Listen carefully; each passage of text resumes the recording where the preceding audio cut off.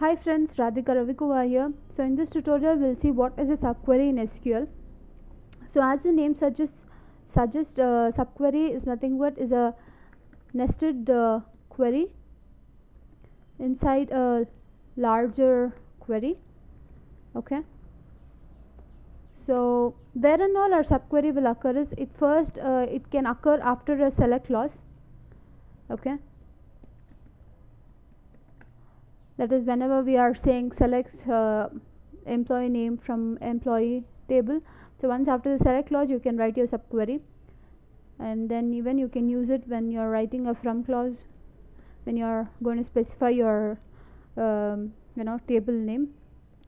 And also the most commonly used is when we are writing our where condition. So when we know that whenever we are saying where, we are going to specify our condition. So instead of specifying the condition, we can put your subquery over there. So the subquery will give the result of whatever result of that condition. Okay. So these are the three places where your subqueries may occur. Okay. So most commonly we use this where clause subquery. So we'll see as we move on with the topic, we'll understand. So the next point that need to be remembered in the subquery is the subquery can be used with insert, delete, update, and most commonly select statements. Okay. So these are the statements we use subqueries with. Then you can use many comparison operators when you are writing your subqueries along with your subqueries. Okay. Like greater than, less than, equal to, all those things you can use the comparison operators and all. So another thing, the main point that you need to remember is first of all, whenever you're writing a for example, I'm writing a subquery over here, select some A1, B1, all those things. Okay, all the column names and all, and I'm writing from table name. Okay, and where some expression. So then I'm specifying an operator over here, operator in the sense equal to, all those things.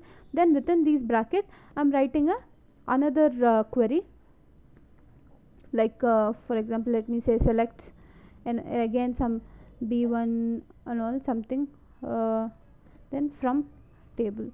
Okay. So we know that this is a subquery. Okay. So this is going to be our subquery. So sorry, this is our what do you say, the syntax is like this, and the one within the brackets, here, this is called a subquery, or else we can call it as an inner query or a nested query, whatever. So whatever query that's outside is called as our parent query. Okay.